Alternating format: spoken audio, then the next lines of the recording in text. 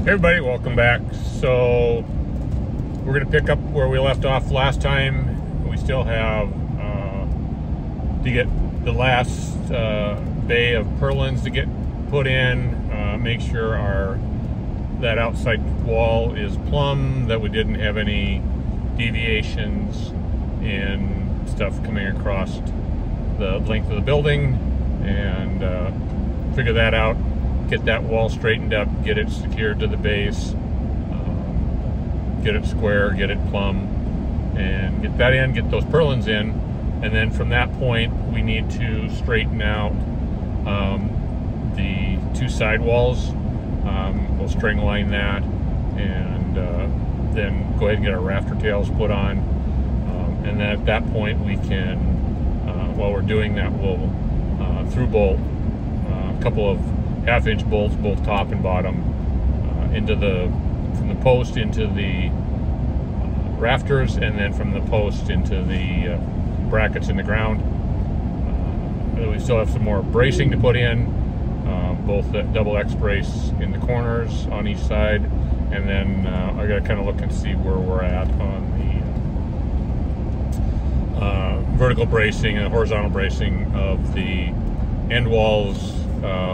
From the top of basically from the top of the rafter back, we go back 2 bays with like a 45-degree, and then just make sure everything is in its right place. So, and then from that point, I hope this week that we start, we'll get the fascia on. We've got some purlings on the bottom that we couldn't do originally, so we'll do those, get our fascia on, and if we're really lucky, we'll start throwing some tin on. If not, we'll be pretty well set by the first of the week. Next, to go ahead and get start rolling with tin, getting the soffit fascia is the first thing that goes on, and the trims around that, and then we will either we could do the roof or we could do the walls. I don't think it makes a lot of difference at that point, but the soffit fascia all has to be done prior to either one of them being done. So yeah. So let's get out on the job site, see what we can get done, and we'll go from there. All right, so I think I'd go through here a little bit of the bracing. So in these corners, it calls for a single brace like this. I decided to go with a double. I think that gives it more strength. So we've got a double in each corner, and I think we talked about that. At some point, how I calculated with the construction calculator. This one we still have one left to go. The other thing we did is we've got all of our perimeter board that's treated. Top of the post is where our floor is, so we're going to drop in probably either another 2x4, 2x6 down below that. Just to put grade to, and then when we get ready to do our floors, we'll have foam that'll go down into the grade, or down into the ground a little bit. It's about probably 12 inches of foam, just to keep the heat from going out through the slab. We've also got all of our bolts, top and bottom. And then we've got all of these anchored in, so all our posts are now, except for that one, which we haven't got the last 2 bolts in, is done.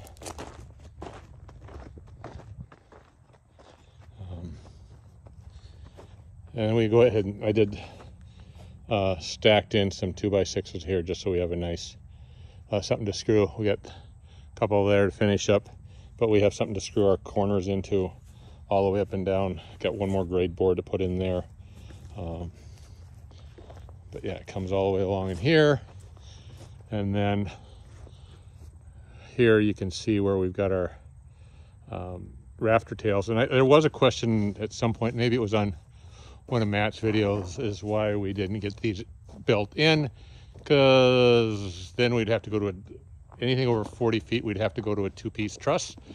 Really wasn't interested in that, and it's not that big of a deal to just sister on the 2x6 for these tails and do it that way, opposed to going to a 2-piece truss, which would have been a lot more work to try to put together. So we're pretty close now. We've got a 2x6 fascia to put on here. We've got a little bit more bracing to do. Not much, mostly up into the attic. And then around on this side, look at there, we got somebody cleaning up the job site for us. Found some wood. Got some wood. What? You gotta smell it and know it's always licking the wood. I gotta turn away now. It's getting a little. It's premium. It's premium wood, yes. Great. So on this side here, this is going to be facing west. We've talked about it a little bit. We've got a window now cut into each one of the bays, and then the second bay over, and we'll get over there, has a door in it. And then so we ended up adding a second girt here just to catch the top of the window. So we got one girt that we cut out, and then we use this one as our for the height of our window. We just kind of looked at, and that made most sense to do. We've still got one more diagonal to finish back up here to get that double. And the other one thing we did is the second, let's see, I remember which one it is now. The second one down, I believe, that one is where the, actually I take that back. It is that one. Got to remember what this has been. This gets complicated after a while. The third one down is actually where what we've done is it's 120 inches from here to that. And so we're gonna have 10-foot panels and a 5-foot panel. So if down the road, when Matt wants to do the porch on here, we've got 5-foot panels we can pull across, and then out here would be a 12-foot porch. We'd put posts out here and then just be able to not have to cut all that tin. We can just pull those down pretty easily. We'll put Tyvek on here so it's not stuck to there. So that'll be pretty easy to do down the road, and I think that'll be a nice little feature to have on here and stuff. And then here's our 3-foot man door. We've got to do a little bit more work with that to get that secured. And but yeah, it's starting to take shape. We also got the last of the purlins in, and the other thing we did is we built our header for a door. So we've got a 2x6 between the posts, and we've got a 2x6 on the outside, and then we've got a double 2x12 on the top, and that's just to attach door hardware and door openers and get some stability. And then the other thing we did is we took two 2x6s, and that runs all the way up, and we'll secure it to this post. That'll get our cross bracing diagonal coming down from the top of the post up here down to the second truss over, just like we did on the other side. And we'll get that secured in. Then we'll have some corner bracing going side to side in these two. So starting to get there. Got another board to cut there. So, but slowly coming together. And yeah. So I'm pre-building these ladder, which is going to be our gable overhangs.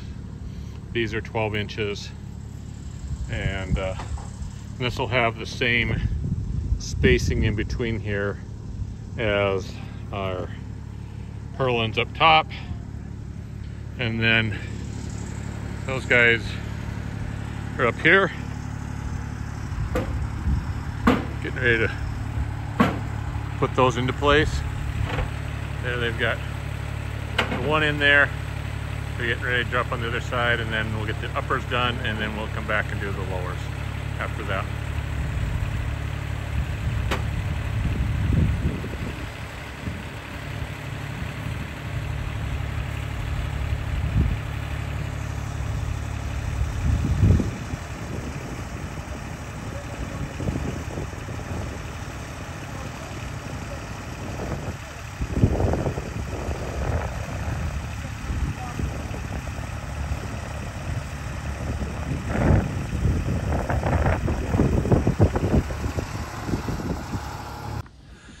All right, I thought I'd bring you up here, kind of see how this detail works.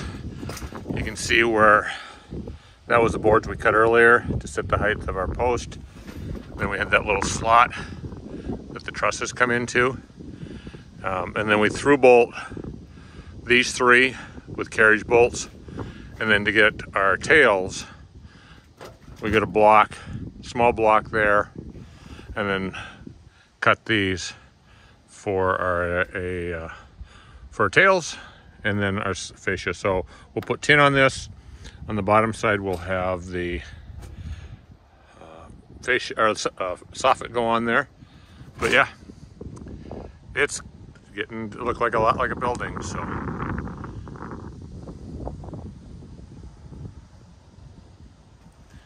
you can see where we've got those ladders that we built all the way up. So, all right, so our framing is basically done at this point in time. We've got all of our fascia nailed on. We've got all of our windows in. Our ladder frames, we got a little bit of, we'll straighten one last time and make sure our soffit is looking, our fascia looks good and straight. And then over there, here's where our man doors are going to be. And then from in here, you can see it's a little easier from the outside. It's kind of hard to see, but you can see we've got our windows all in. We still need to put some blocking to nail the windows in, but we will do that shortly. Yeah.